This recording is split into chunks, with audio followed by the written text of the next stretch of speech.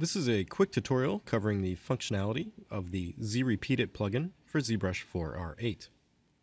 After you have the plugin installed and ZBrush is launched, simply navigate to the Z plugin palette up at the top here, and then in here you'll locate the ZRepeat tab, and this is where the plugin will be located.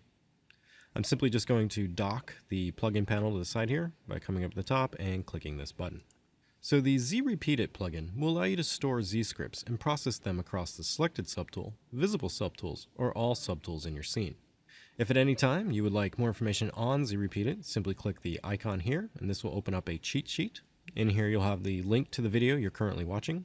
You will also have a download link to grab the latest version, and then you'll have additional information on what all the buttons do inside the ZRepeat plugin. So the basic functionality of ZRepeat is that it will allow you to take ZScripts and then apply them across Selected Subtools, Visible Subtools, or All Subtools in your scene. Now ZRepeat comes standard with a few ZScripts already included. So if you come over here and click on the Selected ZScript button here, this will display a drop-down, and this will show you all the default ZScripts that are currently stored with ZRepeat. So let's say I want to come through and I want to inverse the mask across all of Earthquake here. So I just come to this drop-down, select Inverse Mask, and now the Inverse Mask ZScript will be selected. Now I can take this ZScript and now process it across my model. So if I would like to inverse the mask across all of Earthquake, I would just make sure I have the Inverse Mask ZScript selected, and then simply click the All button. This will look at all the subtools on Earthquake here and process that inverse mask functionality. So since Earthquake was unmasked and all his subtools were unmasked, you can see that now he is masked. So it flipped the current state of the masking on every subtool. Now let's say I want to clear the masking across all the subtools, and come back over here and click the drop down again, and this time I'm going to select the Clear Mask ZScript, and now I'm going to process that across all the subtools. So now you can see all that masking has been cleared. Now in addition to just using the ZScripts that are currently stored inside of ZRepeat, you can record new ones or even load existing ZScripts. So let's say with Earthquake here, I want to change the material on him to say Matcap Gray.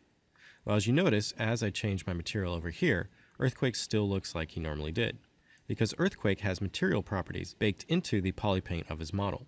So I need to clear the polypaint across all the subtools on Earthquake here, so I can view him with the Matcap Gray material. So to clear material on a model, I just need to go to the Material Palette, select the Flat Color here, turn on M, and then go to Color, Fill Object. Well, instead of doing this process across all these subtools here, I can automate it now with the ZRepeat function. So let me just undo those selections there. So turning off M and getting back to the Matcap Gray. And now I'm going to record a new ZScript that will do that process for me. So I'm going to come over here and click Record New, and this will now put ZBrush in recording mode. So any processes I do inside of ZBrush here will be recorded as a ZScript. So I'm going to come over to the Material Palette here and open this up, and now I'm going to select that material of flat color. I'm now going to enable the material channel here. So this will allow me to overwrite the material on any subtool. And then I'm going to go to the Color Palette here and do a Fill Object. So those are the three processes that I want to do across all the subtools. So after I have those processed with the Record option turned on, I can now simply click End Record. And now I can type in a new name for the ZScript. So I'm going to type in Clear Material and hit Enter. And this will now create a new stored ZScript over here. Now at any time, you can come through and edit the ZScript manually as well. So if you come over and click this Edit ZScript button, this will open up an external text editor that will allow you to edit the ZScript. So coming over here and simply clicking this will open up Notepad here. And as you can see, this is the options that have been recorded. So it has me pressing the material Matcap Gray, has me pressing the material Flat Color, has me pressing the Draw Mode of M, so that's this option here, and then it has me pressing the Color Fill Object option. So you can edit these ZScripts as well after you have them open. So I really don't need to select the Matcap Gray material for this process. So I'm just going to select that line there and hit Delete, and then just save this. And that will now update this Clear Material ZScript, so it will just use these functionalities here. And now I can close this out. So now I have this Clear Material ZScript stored here. So I've recorded it with the Record New option here, and I even applied some edits using the Edit ZScript option. So now that I have this selected, I can now process this across Earthquake. So let's process all of the subtools again. So clicking this button here, And this will go through and process that ZScript across everything. Now you can see all the material properties on Earthquake have been cleared, and I should only be seeing those RGB values.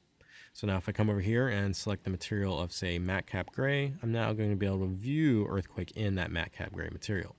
So I just cleared the color information out of that model. So using this functionality of storing the ZScripts will allow you to automate a lot of functionality inside of ZBrush, and then at any time you can come over here and call these options and apply them to your model. So let's say I want to delete all the morph targets across Earthquake. I can choose that option here and click all, and this will now delete all those morph targets. If I'd like to store morph targets across all of Earthquake, I can simply make a new ZScript here that will do that process. So I can click Record New. I can now go over to my tool palette here, go all the way down to the morph target area. I can now click Store Morph Target, and then come over here and click End Record. And now I can save this ZScript as Store Morph Targets. And now this will create a new ZScript there. And so now I can process the Store Morph Target option across all my subtools. And now if I go to the subtool palette here and just scroll through these guys and go to the morph target area, you'll see they all have morph targets saved. And now if you want to see what that ZScript looks like, you can click the Edit ZScript button here. Once again, this will open up the external text editor, and you can see this is the ZScript. So it has recorded that morph target, store morph target area. Now, in addition to just using the default text editor on your machine, you can also set a custom editor by using this button here. This will allow you to select an external application for editing the ZScripts. So whichever ZScript you have selected here, you can click the Edit ZScript button and it will open in the editor of your choice. Now, once again, you can record any ZScript inside of ZBrush here. And if you want to record actions that do not affect tools, you can come over here and just use this selected option. So let's say I want to always turn on live Boolean. I can do a record new. I can turn on live Boolean, do an end record, and save this one as live Boolean on. And now this will save as a new ZScript. And then now, if live Boolean's off and I click the selected button, it will toggle it on. So you can use the selected option to process ZScripts that are not specifically related to subtools. So this will allow you to record actions inside of ZBrush and then simply process them once. Now the ZRepeat plugin will process any ZScripts inside of ZBrush. So if you record a ZScript inside of ZBrush, it will process it exactly how it was recorded. Once again, for additional information on ZRepeat, just simply click the icon here and just open up the cheat sheet. And in here you can find a full description of all the features the plugin contains. So that is it for the ZRepeat plugin. Happy ZBrushing!